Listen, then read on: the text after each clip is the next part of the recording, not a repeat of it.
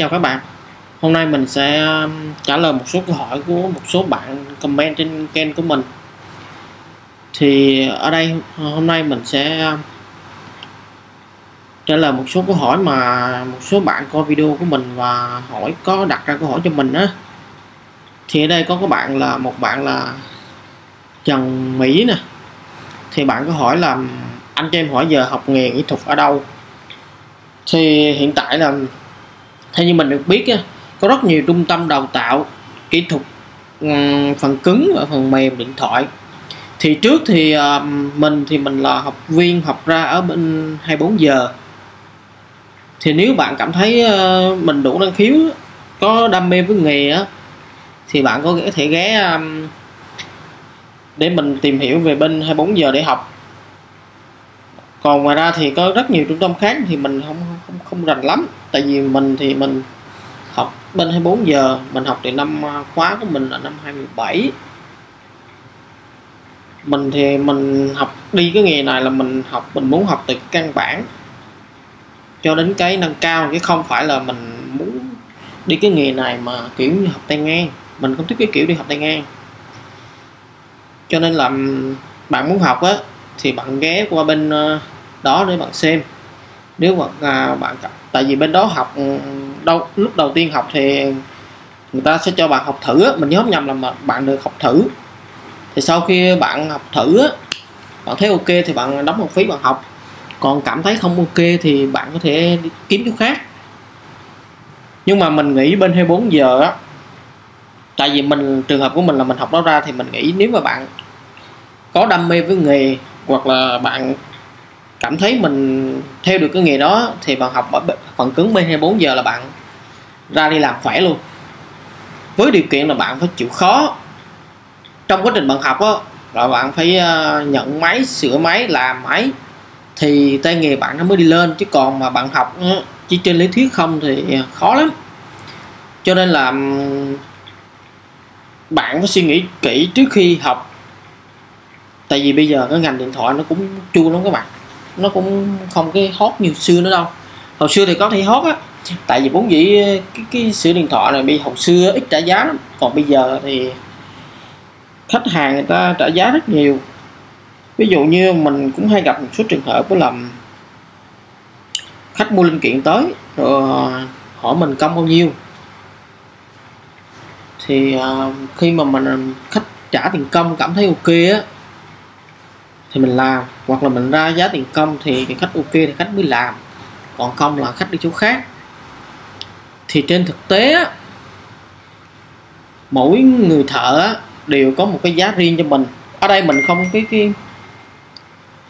mình không nói về giá cả ở đây, tại giá cả là một cũng tùy mỗi người. Khách hàng thì do việc đồng ý thì làm, không đồng ý thì thôi, chứ còn không ai ép ai. Học nghề nào thì nó cũng có cái giá trị của nghề đó. Với lại bây giờ bạn học trường hợp bạn học nghề kỹ thuật sửa điện thoại phần cứng đi thì mình không nói. Còn mà trường hợp bạn học sửa điện thoại mà kỹ thuật phần mềm làm cho các hệ thống FPT, di động Việt hay là CELLPHONES á, thì bây giờ đòi hỏi bạn phải biết thêm laptop nha. Laptop thì gồm có đại diện cho Microsoft thì có Dell, HP, là Acer, vân vân. Còn mà về đại diện cho Apple thì có MacBook. Chỉ có bao nhiêu thôi, có hai thằng đó thôi. Thì ngoài MacBook ra thì còn những thằng còn lại thì chủ sàn Windows thì bạn mới cài Win. Bây giờ là thời đại công nghệ 4.0 mà đi lên rồi, cho nên đòi hỏi kỹ thuật điện thoại cũng đi lên. Rồi mình xin trả lời tiếp thêm một cái câu hỏi của một bạn, đó là bạn có hỏi mình là CLICKBUY có đào tạo kỹ thuật không. Thì cái phần này mình làm CLICKBUY cũng mấy năm rồi, thì mình để ý là hình như là CLICKBUY nó không có tuyển về vấn đề này. Thường là tuyển nhân viên kỹ thuật vào làm, chứ còn học việc hình như mình không thấy lắm. Còn nếu các bạn muốn rõ hơn á thì các bạn ghé qua liên hệ trên trang tuyển dụng của CLICKBUY á, miền Nam á, thì các bạn hỏi. Chứ còn mình không rành, tại vì mình kỹ thuật chi nhánh với kỹ thuật trung tâm bảo hành, vậy thì nó cũng không dính líu với nhau mấy. Chỉ chung là chung hệ thống CLICKBUY thôi. còn thực sự thì nó có nhiều mảng riêng lắm, không chung với nhau. Thì các bạn muốn vô làm CLICKBUY thì các bạn nên tìm hiểu kỹ. Còn riêng ý kiến cá nhân của mình á, nếu như bạn làm kỹ thuật phần mềm, bạn muốn tay nghề cứng thì bạn nên vô CLICKBUY. Còn tay nghề muốn lương ổn á, để vượt qua cái thời điểm khó khăn của nhất là những bạn sinh viên mới ra trường á, mà học bên công nghệ thông tin á, mà xin việc khó á, thì muốn có đồng lương ổn, không cần tay nghề cao á, thì bạn vô CELLPHONES nha. Còn FPT nó là một cái môi trường khác rồi. Riêng với thế giới động bây giờ là xưa rồi bạn, thế giới động bây giờ nó không còn gọi là hot nữa. Thế giới động thì ngành này nó không hot đâu. Mà một bạn muốn kiếm tiền lương ổn định á, cái môi trường ok á, thì bạn ghé FPT và CELLPHONES. Riêng cá nhân mình á, theo ý kiến của mình thì giữa hai thằng này thì bạn nên chọn thằng CELLPHONES, kỹ thuật phần mềm CELLPHONES ổn hơn. Tại nó có nhiều máy để cho các bạn làm. Dù sao nó cũng nhiều hơn FPT thì chỉ chính hãng thôi, còn CELLPHONES nó có mấy nhập khẩu nữa. Tại vì nhiều cho đến bây giờ, thời điểm bây giờ 2021, nhiều khách hàng mua máy CELLPHONES nhưng vẫn cứ nghĩ là CELLPHONES bán chính hãng. Thực chất CELLPHONES nó vẫn có máy nhập khẩu nha các bạn. Tại vì mình cũng làm CELLPHONES một thời gian mà, cho nên mình biết. Thì các bạn có thể kỹ thuật phần mềm này các bạn vô đó, lương trong đó thì không hề thấp. Mình biết mà, lương trong đó không hề thấp, chế độ cũng không có tồi. Còn nếu như các bạn muốn làm nghề kỹ thuật phần mềm mà muốn lương cao, lương đủ sống nha, ở mức trung bình mà tay nghề cao, thì các bạn chỉ vô duy nhất một thằng duy nhất, đó là thằng CLICKBUY. Tại vì cái thằng CLICKBUY là cái thằng lúc nào nói về máy nhập khẩu hay là tất cả các dòng máy á, mà nó thật luôn á, ở thành phố Hồ Chí Minh này nè, phải nói tới CLICKBUY rất mạnh về máy, thể loại nào cũng có đó, mà nó thật luôn á, từ Oppo, Samsung, Xiaomi, cái hàng gì mà mới nhất mình mới biết là nó giống như máy tính bảng á, nói điện thoại đâu mình đi, nhưng mà nó là thằng Techco á, đó, cái gì thằng CLICKBUY nó cũng có á. Cho nên là khi bạn vô CLICKBUY và làm kỹ thuật phần mềm á, là bảo đảm bạn biết rất nhiều. Ngay cả bây giờ thằng CLICKBUY nó cũng đầu tư về cái mảng là laptop, cho nên nó yêu cầu kỹ thuật là cũng biết về laptop nữa. Cho nên khi bạn vô CLICKBUY, đảm bảo tay nghề bạn kỹ thuật phần mềm mà sẽ đi lên, mình chắc chắn luôn. Trừ khi nào bạn không có chí cầu tiến nó mới đi rớt thôi, còn chắc chắn bạn vô CLICKBUY sẽ đi lên. Tuy là lương nó không bằng, hoặc là một cái môi trường làm việc của nó so với CELLPHONES và FPT thì nó không bằng, tại vì nó vẫn là một kiểu công ty gia đình. Còn thằng CELLPHONES với FPT nó gọi là tầm những phải gọi là gì ta, gọi là những anh lớn á, anh lớn của Việt Nam rồi, chứ không phải là đơn giản nữa. CELLPHONES thì xưa người sáng lập ra CLICKBUY là anh Tuấn á, thì xưa anh Tuấn chính là CEO của CELLPHONES. Lúc thời điểm mình vô trong cái team đó thì một bạn trong team cùng team với anh Tuấn hồi xưa có nói là anh Tuấn chính là CEO của CELLPHONES hồi xưa. Sau đó tách ra làm cái thương hiệu CLICKBUY. Hiện tại thì mình làm CLICKBUY, mình làm ở chi nhánh 76 Gò Dầu, thì nó không liên quan tới trung tâm bảo hành CLICKBUY cả, đơn giản vậy thôi. Cho nên là mấy bạn muốn hỏi về tuyển dụng kỹ thuật CLICKBUY thì các bạn có thể ghé qua bên đó hỏi, chứ còn mình thì mình không rành đó. Thì cái video ngày hôm nay là mình chủ yếu là trả lời một số câu hỏi của các bạn, với lại là chia sẻ thêm một số kinh nghiệm mà mình từng trải trong cái nghề này. Với lại là mình sẽ làm một cái video theo yêu cầu của một bạn nữa, đó là bạn đó yêu cầu mình là đây, một cái bạn là Music 81 TV, thì bạn yêu cầu mình là làm cái Android 11. Thì con này hiện tại á, chính thức của nó thì Android 10 thôi.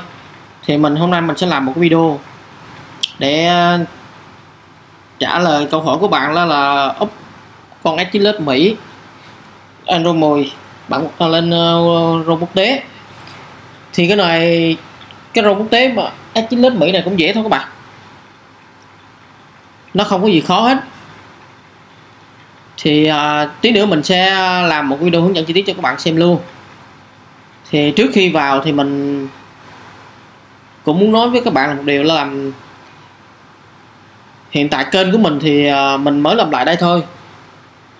Kênh mình thì có từ năm 2013 rồi, nhưng mà lúc đó thời điểm đó mình còn làm cho công ty Vinasin á, bên quản lý điện nước thị á, mình chưa có làm mạnh. Bây giờ mình trở lại thì kênh của mình chủ yếu là về điện thoại thôi, phần mềm, thay thế linh kiện, các dòng, thay thế linh kiện các dòng luôn các bạn.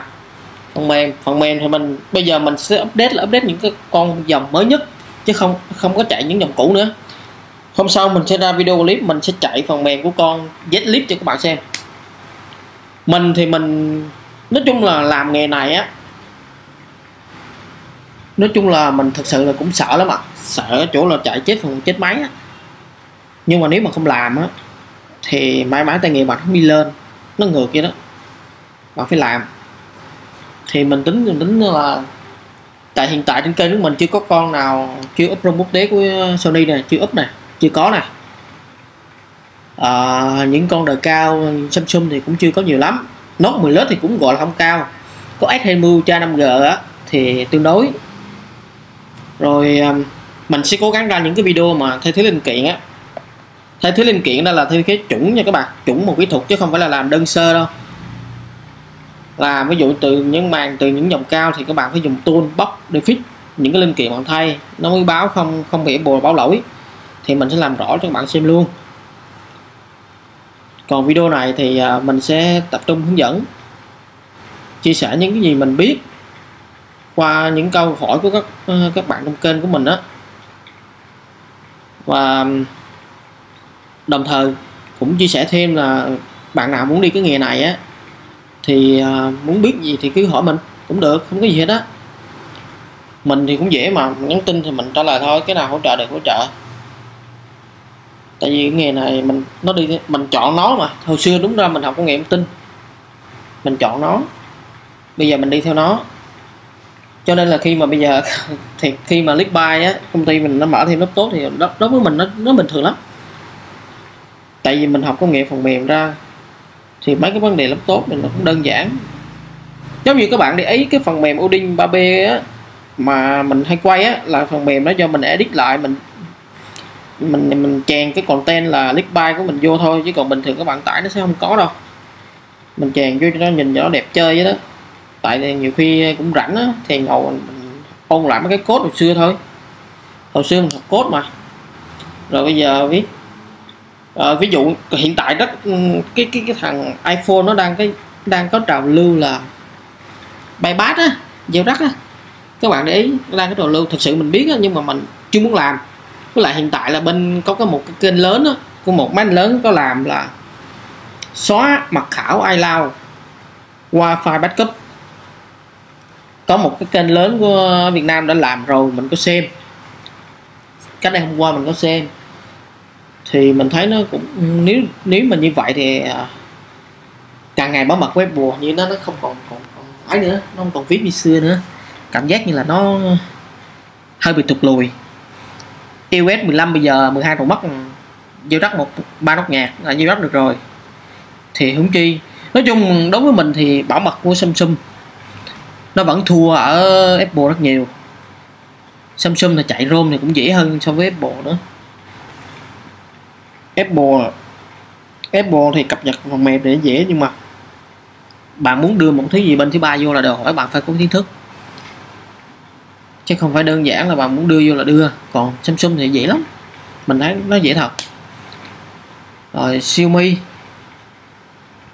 nữa thì nói chung là làm nghề kỹ thuật phần mềm là bạn phải làm biết tất cả những cái dòng điện thoại từ Samsung, Xiaomi, Oppo, Lenovo. Nói chung là rất nhiều, mình thấy là nhiều thật. Mình làm CLICKBUY là mình thấy CLICKBUY nó không thiếu gì á, nó chỉ thiếu là lương không cao thôi, chứ còn nó không thiếu bất cứ cái dòng máy nào. Thì bây giờ laptop nó kinh doanh laptop, MacBook đầy đủ, mình thấy không thiếu gì các bạn. Các bạn vô trong đó mà làm kỹ thuật phần mềm, bảo đảm tay nghề của bạn sẽ đi lên. Còn cái vụ về sim ghép á, thì sim ghép bây giờ là nó cũng không khó đâu các bạn. Bây giờ mình thấy nó dễ hơn nữa đó. Bạn cài thêm cái app VPN của Mỹ qua là xong, nhập ICCID vô rồi cái là bạn ti vô bình thường. Nói chung là máy lóc hiện tại nó vẫn là bất tử, chưa có gì hết. Hồi trước lúc mình mới vô CLICKBUY á là mình không có rành về sim ghép đâu, mình mua một con máy lóc cái bắt lóc luôn á, lúc mới ra luôn á. Rồi từ đó là mình mới biết về máy lóc nhiều.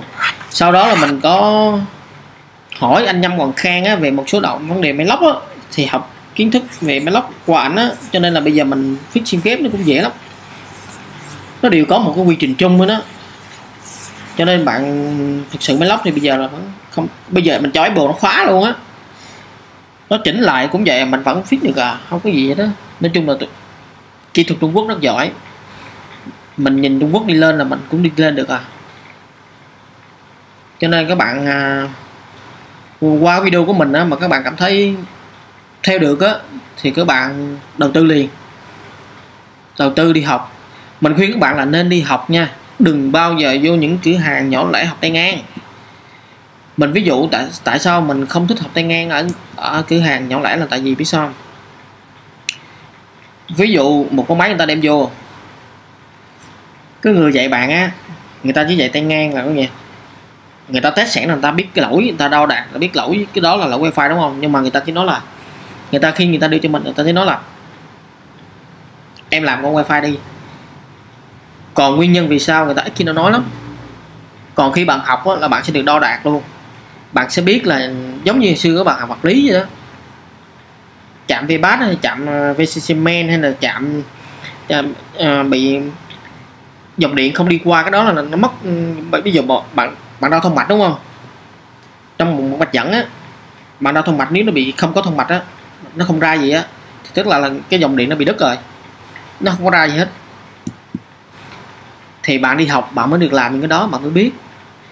Bạn đừng nghĩ sửa điện thoại á, là nó không giống với những gì kiến thức bạn học vật lý nha. Thực chất kiến thức vật lý bạn học á, với kiến thức bạn học ngành điện á, bạn sửa điện thoại rất là dễ luôn.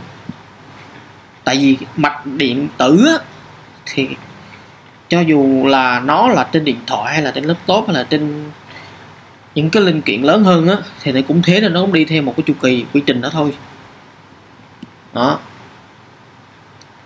Cho nên là các bạn mà muốn đi nghề này thì nên đi học. Mình khuyên là nên đi học kỹ trước đã. Bạn nên đi học phần cứng trước. Học phần cứng trước nha các bạn. Nên học phần cứng trước để mục đích là gì? Để mình không bị lừa. Hồi xưa mình mới vô nghề mình bị lừa. Mình bị lừa một con, là con nó sửa trên men á, vừa gặp ti đó, mình bị lừa. Cho nên mình từ lúc đó mình giáo hoài luôn á, là mình quyết tâm mình đi học phần cứng để sau này mình không bị người khác lừa. Với lại là rồi sau đó, sau khi mà mình học xong á, bây giờ làm sao để nhận dạng được con máy nào máy lô hay là máy không lô đối với dòng iPhone, đúng không? Bạn cứ vô CLICKBUY bạn làm cho mình bảo đảm với các bạn luôn, một ngày bạn rờ 30-40 con máy, là từ từ bạn sẽ có những cái cảm giác giống như một cái màn nó xước, bạn nhìn không, bạn không biết rõ là nó xước hay nó bụi, đúng không? Bạn làm lâu á, bạn chỉ cần dùng cái đầu ngón tay á, cái phần mà da thịt mềm á, bạn biết nó qua một cái là bạn cảm nhận được nó xước hay là có bụi bên trong. Bạn làm đối với những cái dòng mà gọi là iPhone để nhận biết zin hay không zin á, bạn làm lâu năm, mình cho làm lâu năm luôn, làm nhiều năm luôn nha, nhưng mà bạn ít đụng vào máy á, bạn ít tháo máy á, cho dù kỹ thuật phần cứng luôn, kỹ thuật phần cứng thì người ta chỉ sửa thôi, người ta nhìn comment người ta biết sửa hay chưa thôi, chứ còn nếu mà nói nhận linh kiện zin là chưa chắc các bạn, cái người test máy hoài, cái người kiểm định máy hoài. Cái người test máy hoài á, là người ta cầm máy hoài, ta cầm từ con máy này qua con máy nào, tức là hầu như họ cầm máy nhiều hơn họ ăn cơm á. Giống như hiện tại mình nè, mình test máy nhiều hơn một ngày mình ăn mấy chén cơm á, hay nói nhiều hơn số tiền mình đếm nữa. Cho nên là mà khi mình cầm mình cảm cái gì đó nó khác thường á, là mình sẽ nhìn kỹ lại để xem nó có gì, có phải là nó không zin không, để mình lúc đó mình biết, mình suy nghĩ trong đầu, mình note ra để sau này mình đi mua máy hay gì đó mình test máy mình sẽ gặp qua mình biết. Giống như cái dòng series 12 bây giờ các bạn lắp cái vụ lam á, bên cái hai bên hông sườn á, giữa màn hình với sườn á, bạn lắp, mình cam đoan với bạn luôn, bạn lấy con nào ra bạn lắp cũng được hết đó. Nhưng mà thực chất nha, bạn lắp được, bạn đừng có nghĩ nó là nó không có áp suất nha.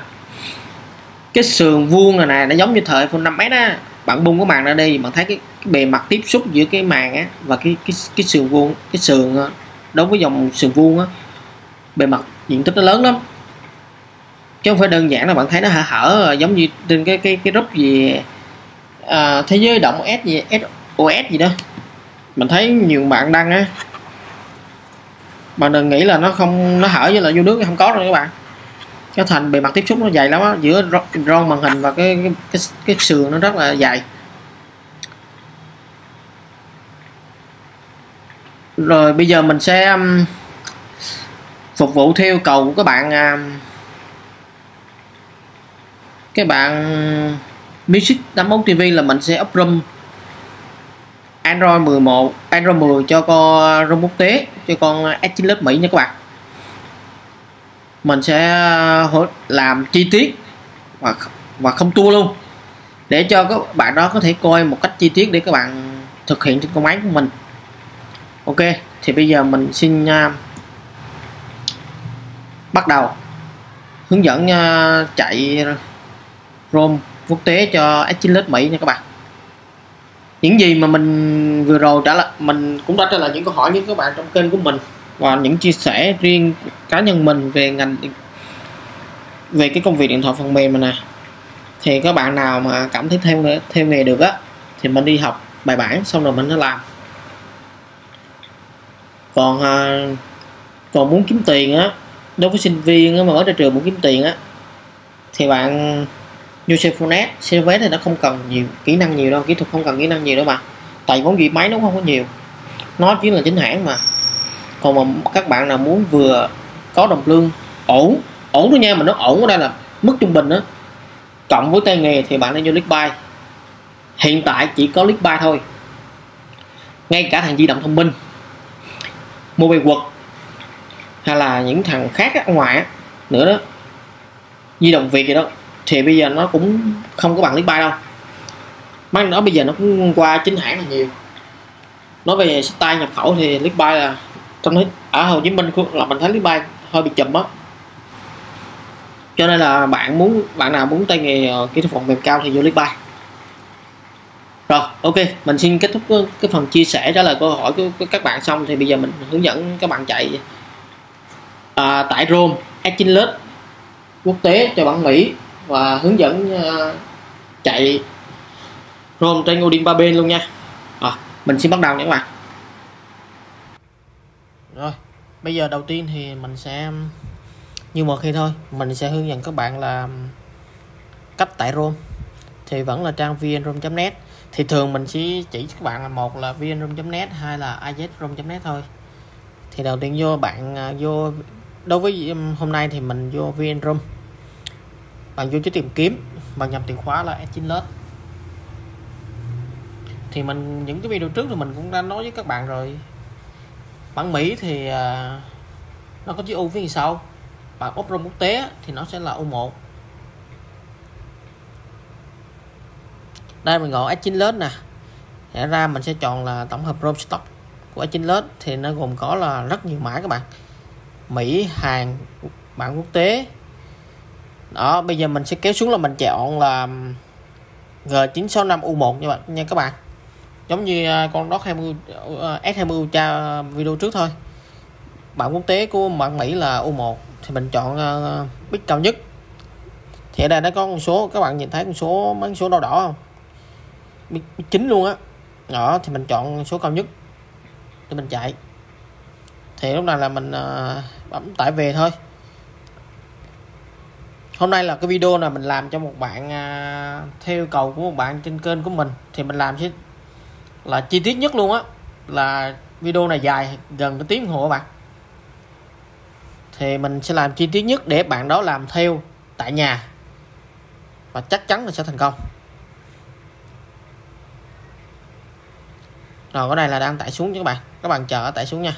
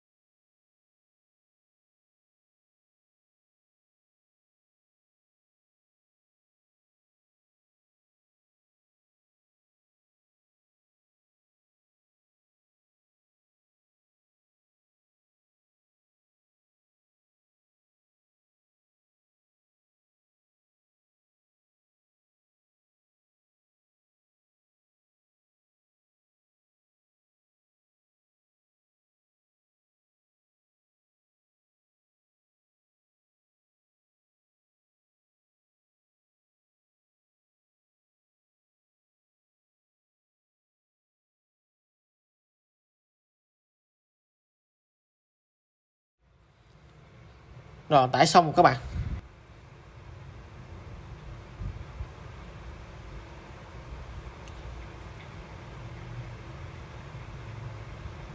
Rồi bây giờ mình tiến hành giải nén cái file đó ra nha các bạn.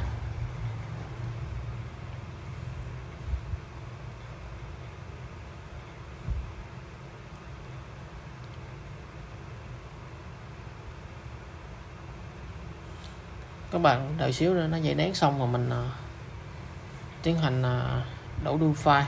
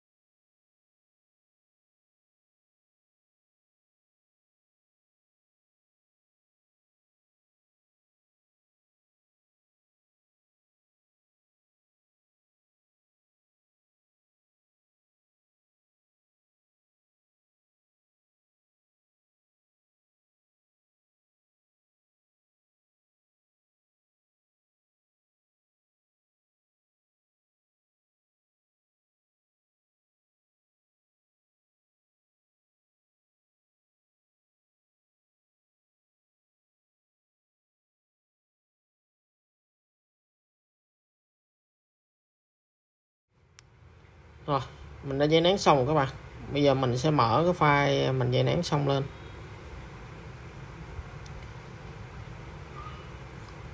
Đó. Bây giờ thì mình tiến hành đổ đuôi như cũ nha các bạn. Nói chung mình làm để cho các bạn dễ hiểu, cho các bạn dễ làm. Rồi hiện tại nó đuôi là m.md5 á, mình xóa cái chấm md5 đi, mình sẽ giữ là chấm ta thôi.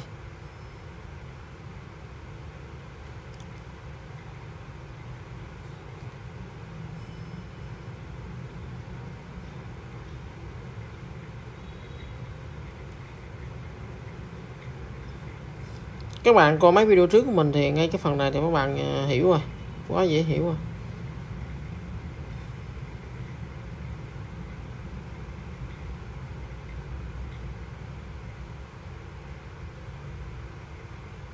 Mình thì mình chỉ chạy 4 file thôi, còn mấy file khác mình không cần là mình xóa nha các bạn, cho đỡ nặng máy. Chỉ cần file BL, AB, CB và CSC là đủ rồi. Rồi, bây giờ là mình đã làm xong các bước đổ đuôi. Giờ mình sẽ tiến hành là mở cái Odin 3B lên. Odin 3B này thì các bạn lên Google gõ tải Odin 3B về là nó có đầy luôn.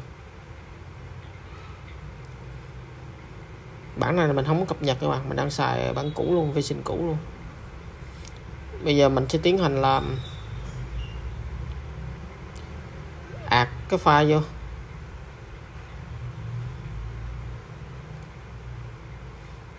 Add file BL, bản ROM của file BL vô.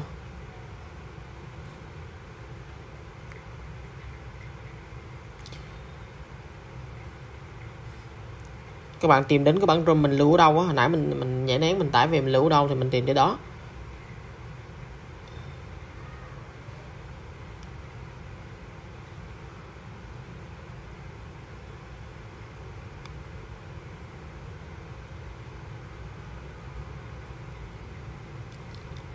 Rồi tiếp tục là file AB, tiếp tục là CB, tiếp tục là CSC. Lúc này thì các bạn kiểm tra lại kỹ lần rồi mà nói. Bây giờ mình sẽ hướng dẫn các bạn đưa về chế độ download mode của thằng Samsung. Thì trên tay mình là hiện tại là con S9 Plus Mỹ, con này là màu xanh nha các bạn. Con này thì máy đã qua sử dụng rồi nhưng mà còn tương đối đẹp. Nó đang chạy Android 10 nhưng mà nó chạy là bản gốc của nhà mạng Mỹ. Bạn để bản gốc nhà bạn nghĩ bằng xài nó không có được mượt, cảm giác nóng máy lắm, với lại áp rát nhiều nữa, rồi logo nhà mạng Mỹ nữa. Xài nhiều khi bạn cảm thấy hơi phiền, cho nên buộc bạn phải up qua Rom Quốc tế để bạn xài nó mượt mà hơn. Thì việc đầu tiên là các bạn vô phần cài đặt, bạn kiểm tra lại là máy của bạn mã máy có đúng chưa. Đây, con này là G965U là đúng rồi nè các bạn, nó là ROM gốc bản Mỹ, còn bản quốc tế của nó sẽ là G965U1. Rồi bây giờ tiếp tục là mình tiến hành là mở chế độ tùy chọn nhà phát triển. Thì chế độ tùy chọn nhà phát triển này các bạn vô là cái mục bạn gõ là build number đó, build number 7 lần để nó hiện cái tùy chọn nhà phát triển lên. Rồi bây giờ bạn bắt ra lại, bạn kéo xuống dưới cùng đó, nó để là developer option. Rồi bạn tìm tới cái dòng USB debug, bạn bật lên, bấm OK. Rồi lúc này thì mọi thứ đã xong thì bạn chỉ việc là tắt nguồn và đưa về chế độ download mode, là chế độ chạy ROM của Samsung. Đầu tiên là bạn tắt nguồn trước.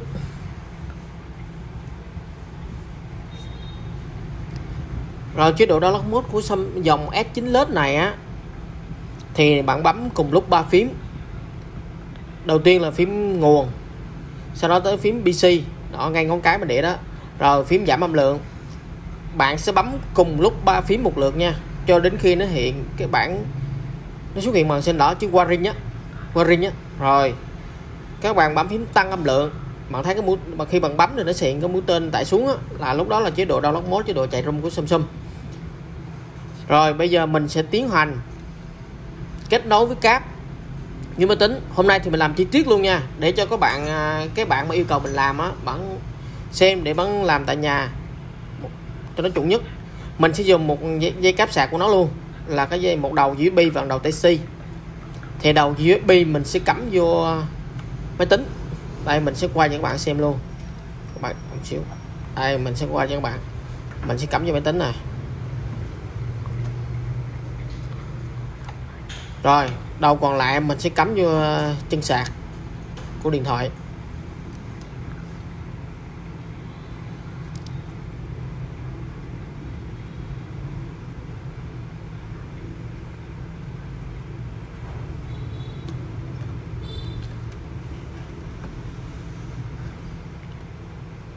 Rồi bây giờ mình sẽ tiến hành chạy hai cái video song song cho các bạn dễ thấy nha, các bạn dễ hình dung. Rồi các bạn chờ một xíu. Rồi đây là mình cho chạy hai video song song này. Thì đầu tiên khi mà gắm cáp vô, bạn hiện ngay cái con chuột mình để đó, là lúc đó nó sẽ hiện cái cổng côn của con máy bạn. Nó hiện như vậy thì mình mới chạy được nha, tức là phần mềm nó kết nối được với máy. Rồi bây giờ các bạn chuẩn bị thì bạn kiểm tra lại bản ROM lần cuối, xong rồi mình sẽ bấm nút Start, mình chạy thôi.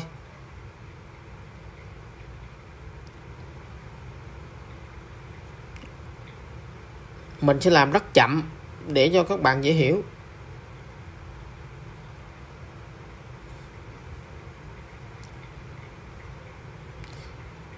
Rồi mình sẽ bấm nút Start chạy.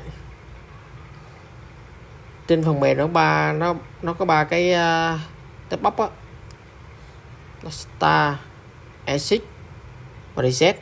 Thì các bạn bấm Start. Rồi lúc này là trên phần mềm nó chạy thì ở dưới máy nó có cái đường thanh ngang, nó cũng chạy theo.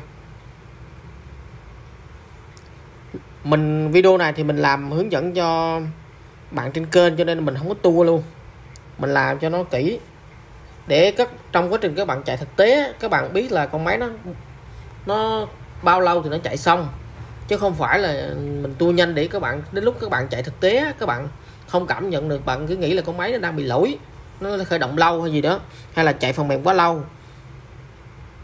Nên video này mình làm đúng luôn, để nguyên luôn. Thì trong quá trình chạy thì các bạn tuyệt đối nhớ là không được đụng cáp nha, hạn chế đụng cáp.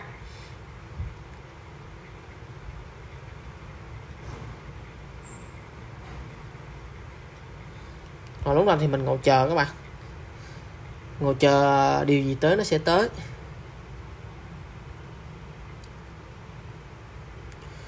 Rồi hôm sau mình sẽ hướng dẫn các bạn chạy con Z-Clip, ở Rom Quốc tế cái con Z-Clip.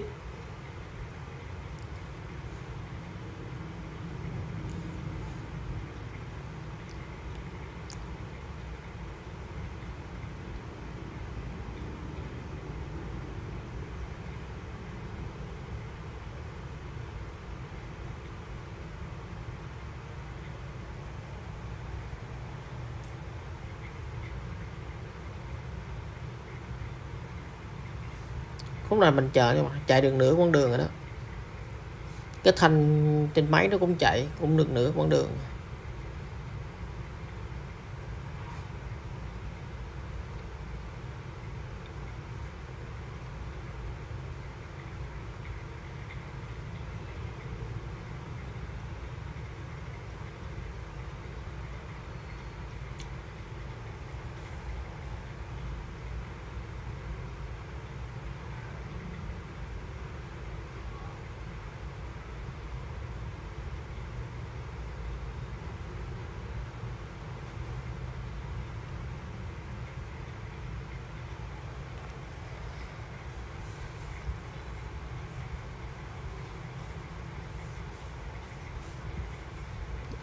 Rồi cái thanh trên máy nó chạy sắp xong rồi các bạn.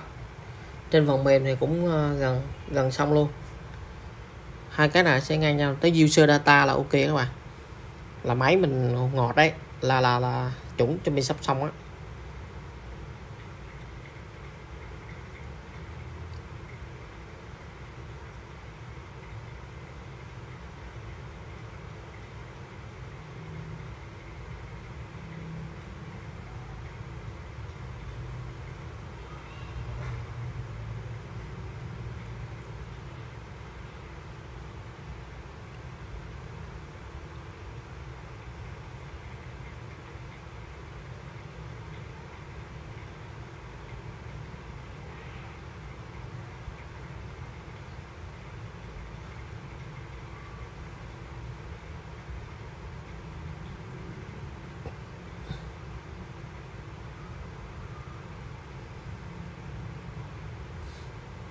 Rồi các bạn, máy khởi động lên kìa.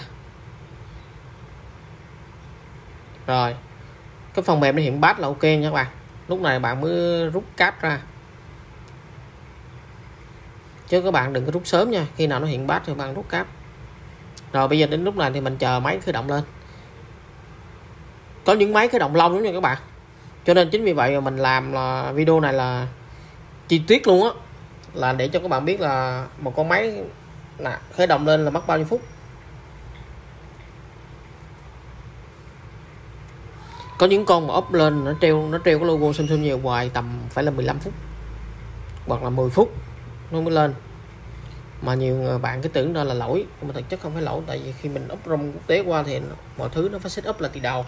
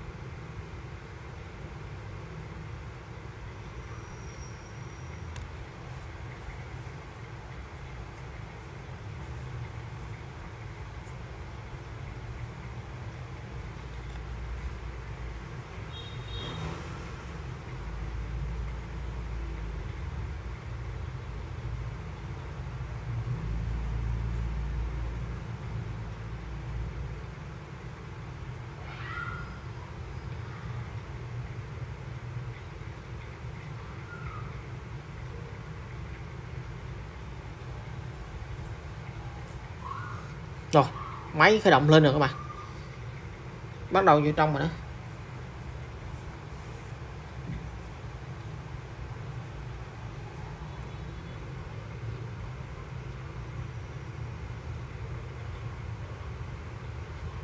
Bạn nào thích xài tiếng Anh thì bạn để tiếng Anh, còn mình thì mình xài tiếng Việt, mình chọn ngôn ngữ tiếng Việt để mà mình đặt tay vô. Thì đầu tiên thì mình chọn ngôn ngữ tiếng Việt.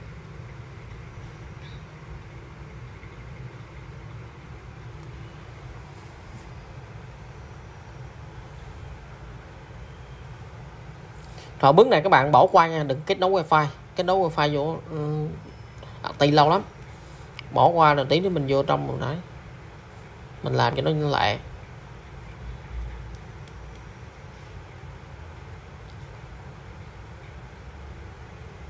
Rồi bỏ qua luôn nha các bạn. Tí nữa mình vô trong mình sẽ up sau.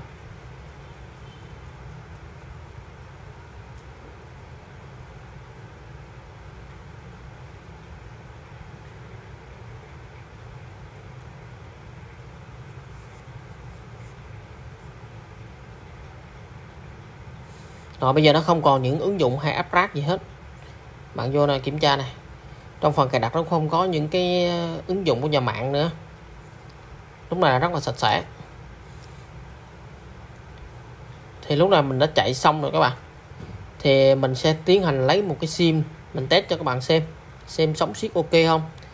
Các bạn xem video cảm thấy nội dung hay, các bạn cho mình nút đăng ký kênh, mình nút like, mình nút chia sẻ video nha các bạn, để ủng hộ mình ra những video lần sau, cũng như là mình cho mình thêm những cái động lực để mình tiếp nối với nghề.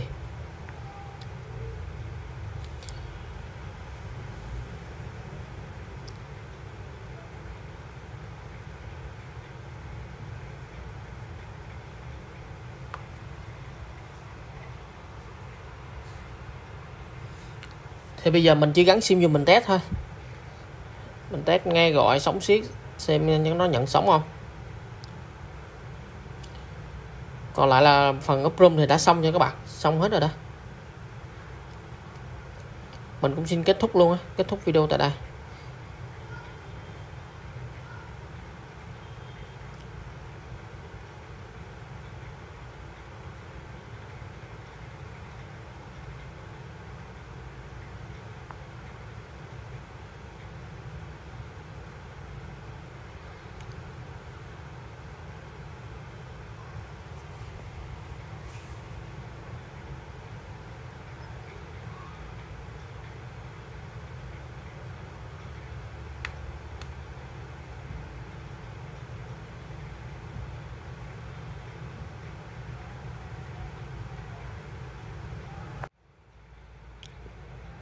Khi mà bạn gắn sim vô nó hiện cái bảng đó thì các bạn bấm ok nha. Bạn bấm ok để nó khởi động lại máy, để nó cập nhật lại cái nhà dịch vụ. Nó sẽ nhận sim của bạn. chứ các bạn bấm từ chối là nó không nhận sim á. Khi các bạn bấm vô thì nó tự động reset lại, rồi nó khởi động lên thôi, rồi lúc đó mình xài bình thường. Tại lần đầu tiên khi mình up qua Rom Quốc tế mình gắn sim vô thì nó sẽ như vậy, còn những lần sau nó không có báo nữa, nên các bạn đừng có lo.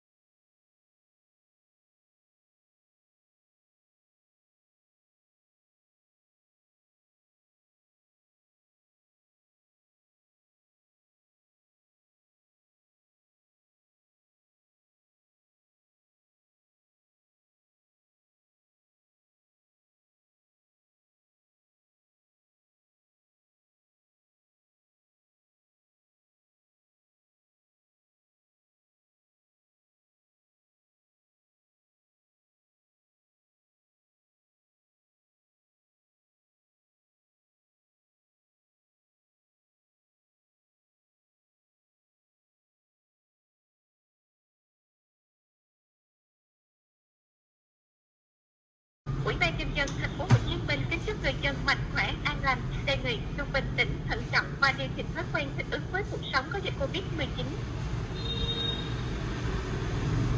Thuê bao quý khách vừa gọi tạm.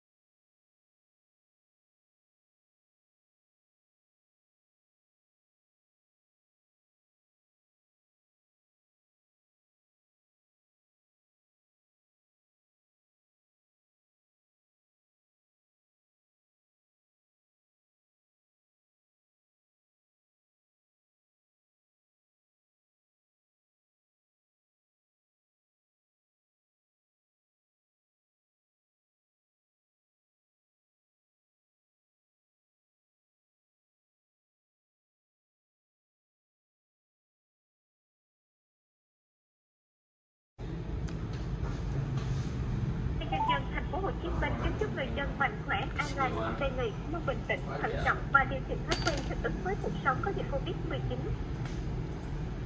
Số tiền trong tài khoản của quý khách không đủ để thực hiện cuộc gọi này. Không nghĩ OTP nên là không thanh toán được. Để biết thông tin tài khoản, bấm phím 1. Để nạp tiền, bấm phím 2. Để được trợ giúp, bấm phím 3. Để biết số điện